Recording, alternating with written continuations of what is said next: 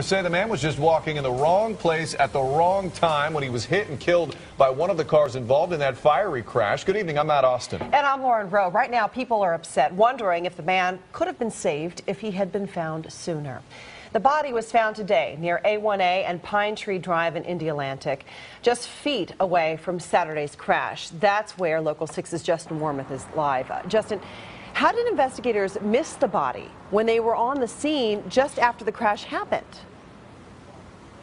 Well, apparently they were dealing with some thick brush, Lauren, because they had several law enforcement agents out here on Saturday when the crash happened searching for that missing pedestrian. But some folks who live in the area are worried that the man could have been alive when he was missed.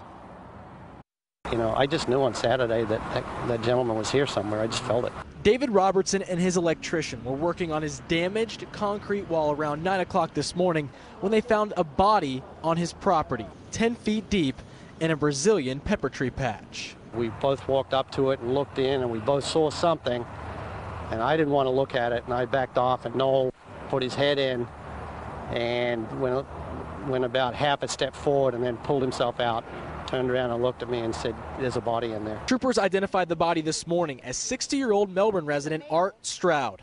We're told Stroud was struck by this 2010 Dodge Charger driven by Nancy Chansey of Indialantic.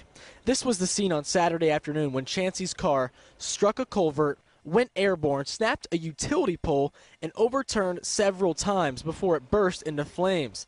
Chansey was ejected and pronounced dead at the scene.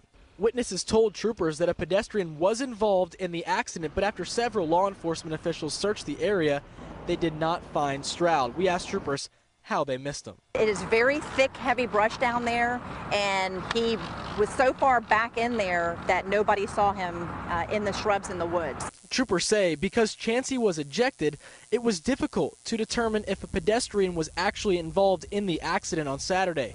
But folks who saw the crash want to know if officials searched hard enough. Makes me feel very sad because I just pray he wasn't alive and left there to die. Now, that homeowner I talked with on camera today actually caught the crash on camera. I'll have much more on that coming up tonight at 6. Lauren, back to you. All right, thanks very much, Justin.